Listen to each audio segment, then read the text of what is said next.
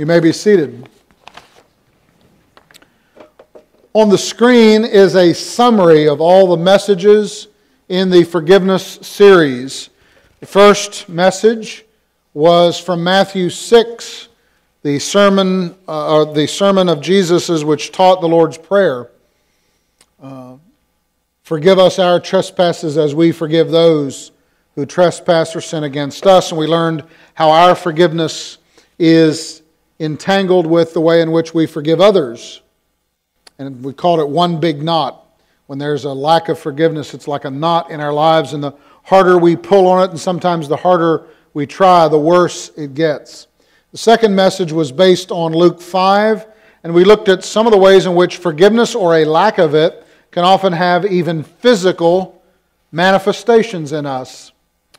The third message was from Romans 7, and we learned that there are powers and forces beyond us, beyond our will, and especially with forgiveness, that it may have to be a God thing, that we can't do it ourselves, that we have to rely on Him.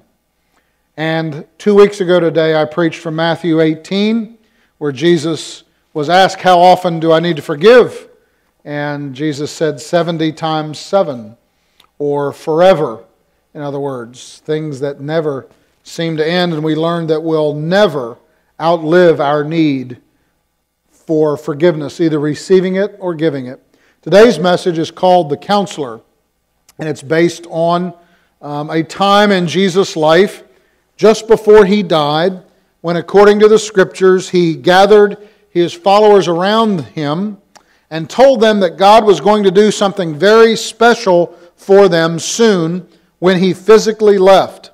He told them that He was going to send them a special Holy Spirit that would actually be His representation.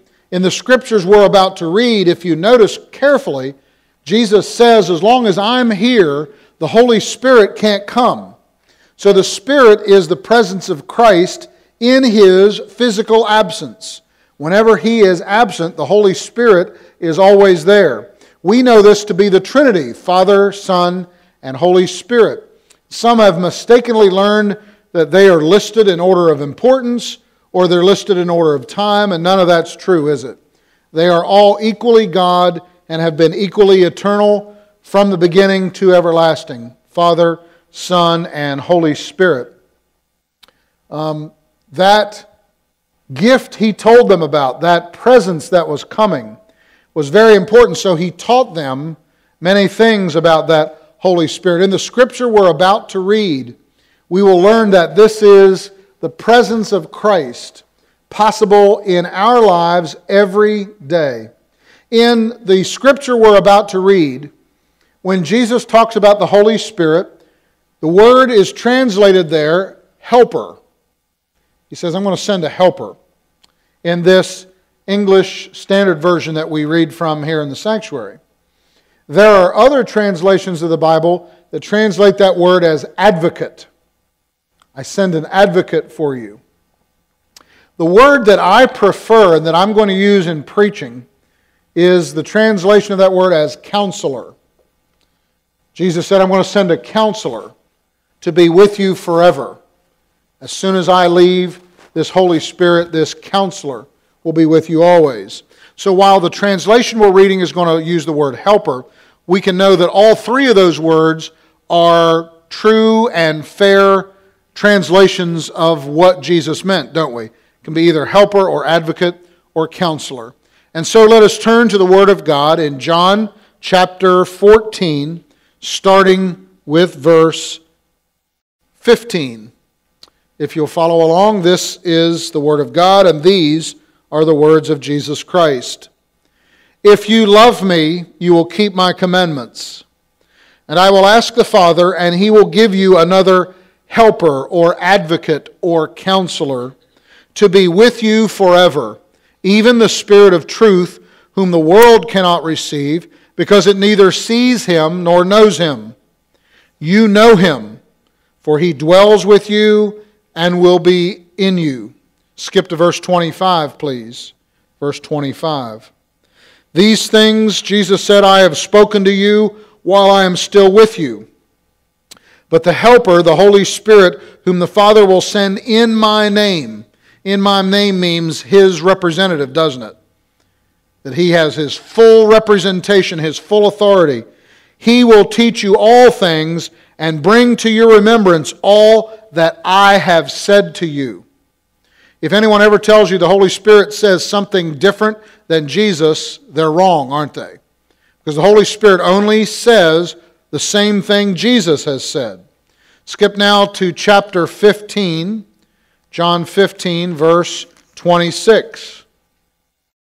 Jesus said, But when the Helper comes, whom I will send to you from the Father, the Spirit of truth who proceeds from the Father, He will bear witness about me. The role of the Holy Spirit is to repeat and amplify everything that Jesus Christ said, isn't it? That's what the Spirit is for. He is Christ's representative, the personal presence of Jesus Christ with us. And now turn to chapter 16, John 16, starting at verse 7. Jesus goes on about the same subject and says, Nevertheless, I tell you the truth. It is to your advantage that I go away. For if I do not go away, the Helper will not come to you. See how it can't be there if He's physically present. He has got to be absent in order for the Spirit to come, He says. But if I go, I will send Him to you. And when He comes, He will convict the world concerning sin and righteousness and judgment. Concerning sin, because they do not believe in me. Concerning righteousness, because I go to the Father, and you will see me no longer. Concerning judgment, because the ruler of this world is judged. I still have many things to say to you, but you cannot bear them now. When the Spirit of truth comes, He will guide you into all the truth, for He will not speak on His own authority, but whatever He hears, He will speak, and He will declare to you the things that are to come. He will glorify me. What's the primary purpose of the Holy Spirit? To glorify who? Christ. Jesus says, when this Spirit comes, He will glorify me, for He will take what is mine and declare it to you. All that the Father has is mine. Therefore, I said that He will take what is mine and declare it to you. Will you pray with me? Holy Spirit, Counselor, come and not only sit among us, but walk among us and whisper to us these words of life that come from Jesus. For we need you, we love you, and you are our only hope. We pray all of these things in the sweet name of Jesus Christ. Amen. God the Holy Spirit is the counselor. God the Holy Spirit is the counselor. This divine counselor at the same time both listens and speaks. This holy counselor both comforts and convicts at the same time. During the days of Advent leading up to Christmas, and in the days of Christmas and after Christmas, you may remember that we read often from Isaiah, who tells of a Messiah who is to come. And do you remember we call Him Wonderful what? Counselor, the mighty God. And we also use the word Emmanuel, don't we? And we know that that means God with us. Not God mailing something to us or God sending a word to us, God with us. So when Jesus came, that was God with skin on, wasn't it? God in the flesh. But a lot of times we blow right by that description of Isaiah, Wonderful Counselor. And in Deuteronomy and in Joshua and in Hebrews, the Word of God says, I will never leave nor forsake you. Have you ever heard that phrase before? That's a great one to memorize, isn't it? We can share that with people who need Him. We can assure them, God has said, I will never leave you or forsake you.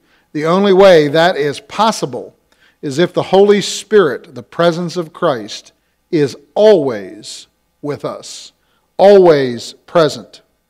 Today, in the midst of this sermon series, I wanted to make sure that this week we talked about not only the Holy Spirit, who is called the Counselor, but also counselors that God sends to us in the form of other people.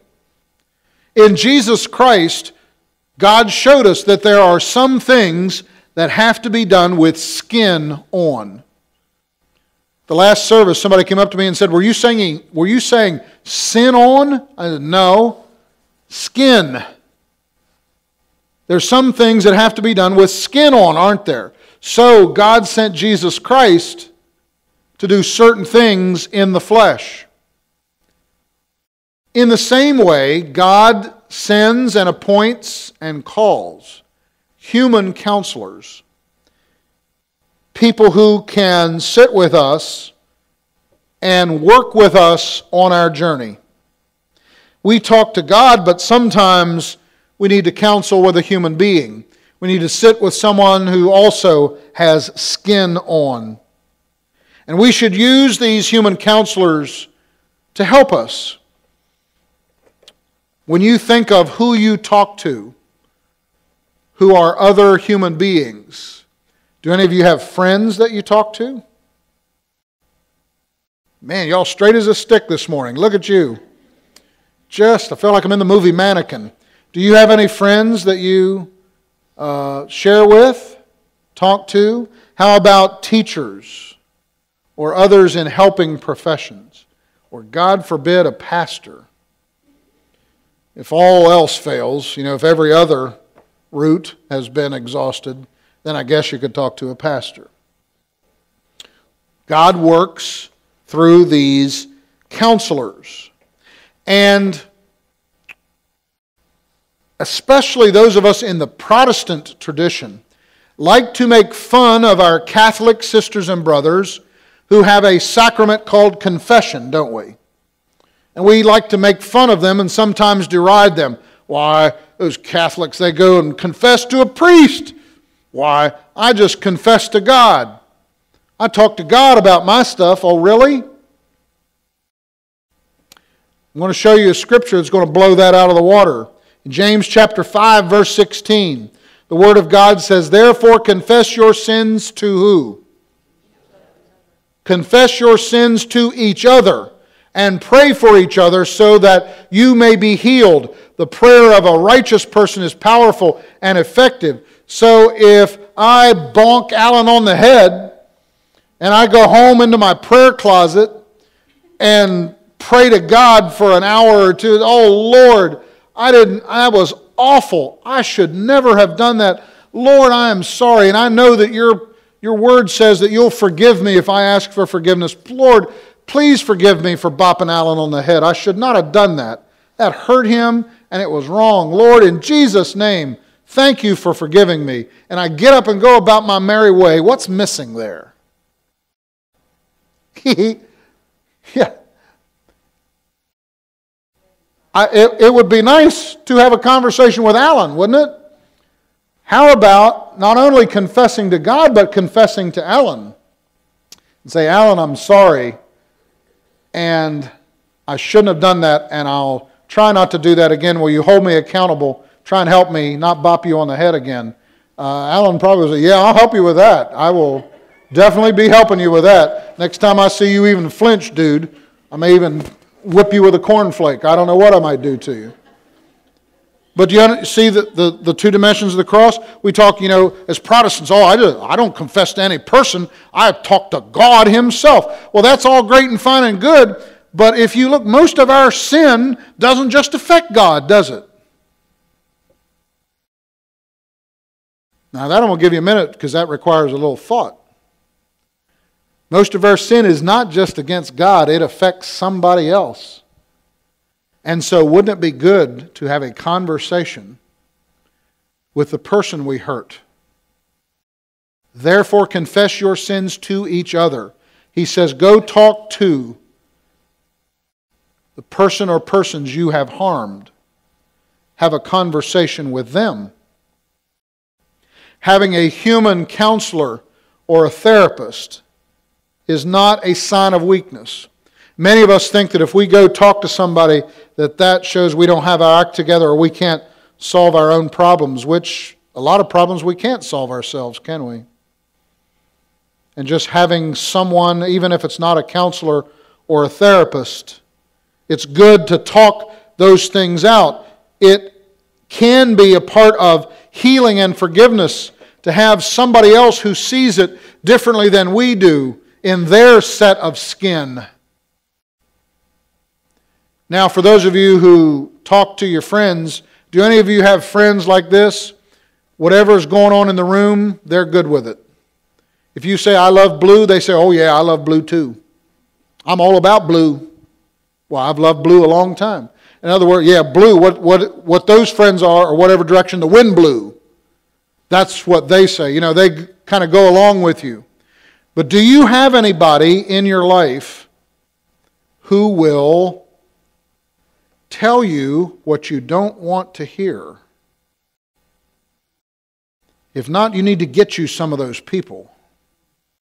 Because if all you have are blue friends, whichever way the wind blew is the way they go too, you need to have somebody with enough backbone who will say to you, I think you may be wandering off the reservation there.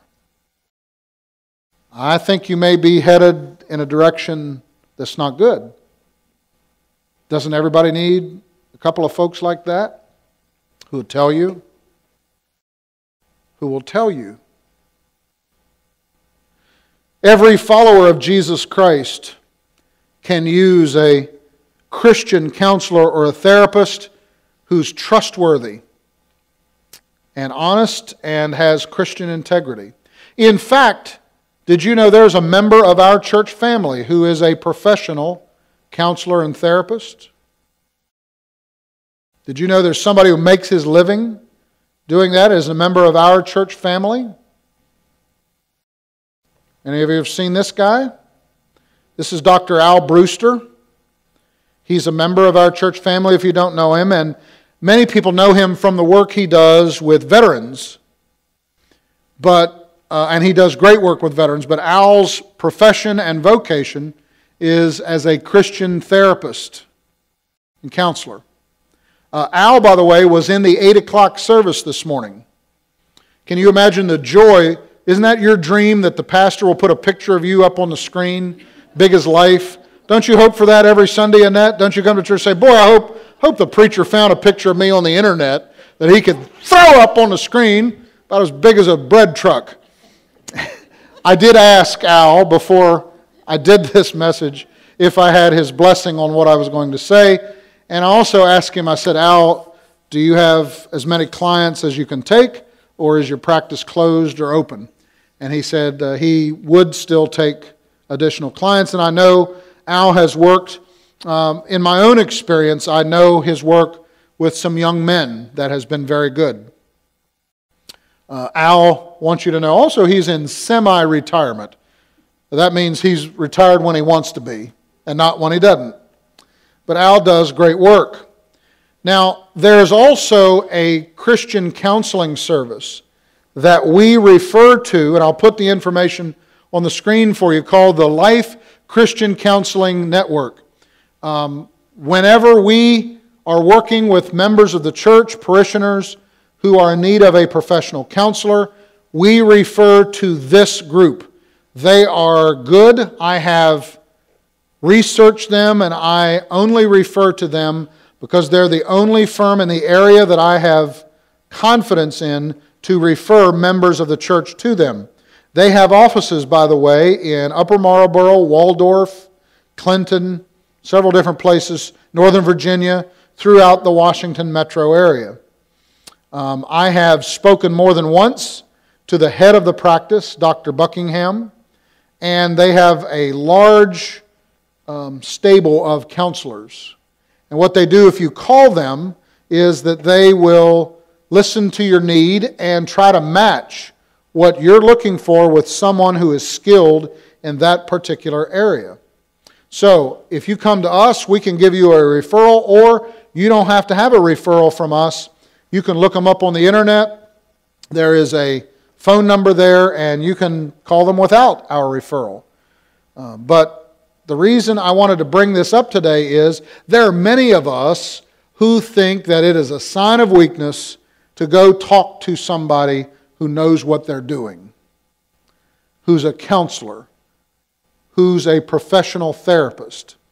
And while we're on this subject, I want you to know, do any of you remember a few years ago, there was a commercial where the guy said, "I'm not just the owner, I'm a customer." Well, I'm just not telling you to do this, I do it too. Because I believe that any pastor of a church these days usually counsels at least dozens of people a year. And we are allowed into people's very private and personal places in their lives. And if I'm doing that work, every now and then somebody ought to be looking inside of my coconut to see what's going on. And so there is a Christian therapist that I meet with regularly and give an accounting of my life and my ministry. And I make sure he's not connected to the United Methodist Church or this church in particular. And I do make sure that I found a guy with enough backbone who every now and then will grab me by the lapels and say, "What did you do that for?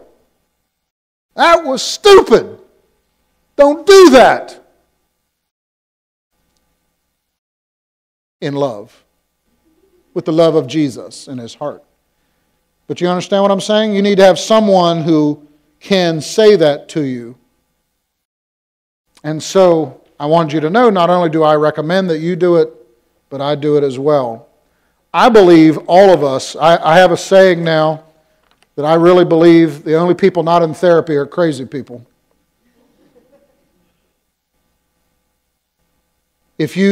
I've said this to some folks, you care enough about yourself, you get manicures, pedicures, you get your hair done more often than it needs to be just because you want to pamper yourself. What about if you wanted to take care of your spirit and your soul? How much did you spend on that weekend vacation?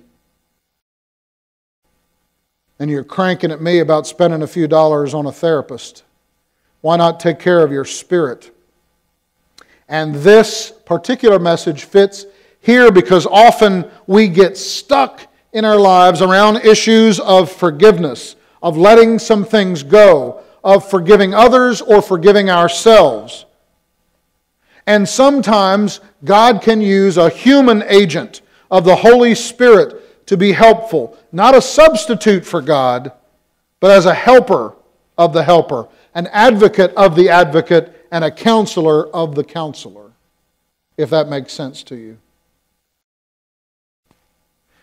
Here again the words of Jesus Christ from John 14:25 and 26. "These things I have spoken to you," Jesus said, "while I am still with you. But the Helper, the Holy Spirit, whom the Father will send in my name, He will teach you all things and bring to your remembrance all that I have said to you." The great counselor, the human counselors that God sends to us are all God's helpers. Will you pray with me, please? Lord, if there's anyone listening to this message who has not started a relationship with Jesus Christ, Lord, let today be the day. Let today be the day that we start that walk one step at a time, 1 inch at a time, 1 moment at a time. Lord, help us if we've never started that relationship with you to say, "Lord, I've made a mess of my life whenever I've tried to control it. So now, Lord, I want you to come in. Be my Lord and my Savior. Take control of my steps and my heart, my whole life, and let me walk following you. Be my counselor every day, and send me, Lord, to godly people who will counsel me in your ways and help me when I get stuck. Thank you for your cross, for the counselor you sent, and for the forgiveness we still need in Jesus' name. Amen.